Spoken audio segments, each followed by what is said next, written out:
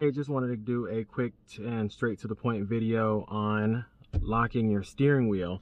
This is a 1996 Toyota Corolla, and so this car has the only real security on this would be the steering wheel lock with the key.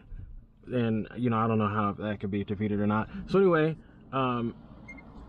my wife has one of these old truck clubs from a vehicle that she had over probably about 20 years ago. So under normal circumstances, you use one of these, you'll put it over the steering wheel, boop, and you lock it, and then that's it. The issue is that, you know, like most locks, they can still be picked, unfortunately. So this is a bit of a deterrent, but if somebody has enough time, they'll still be able to defeat it and then take off with your vehicle. However, the idea that my wife gave me, that she learned when she was working in a dealership years ago, was to install it backwards.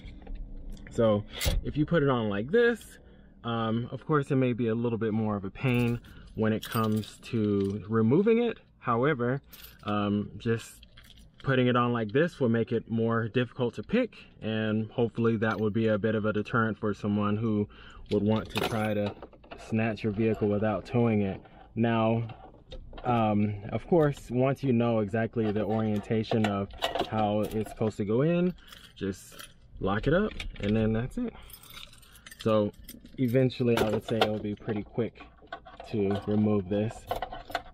My only concern with using this at the beginning was I was worried that the weight of it would just accidentally press on the horn, but that doesn't happen.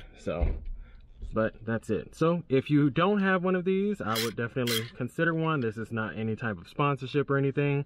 Whether you find it at Goodwill or, you know, it's a yard sale, as long as it has the key, whatever.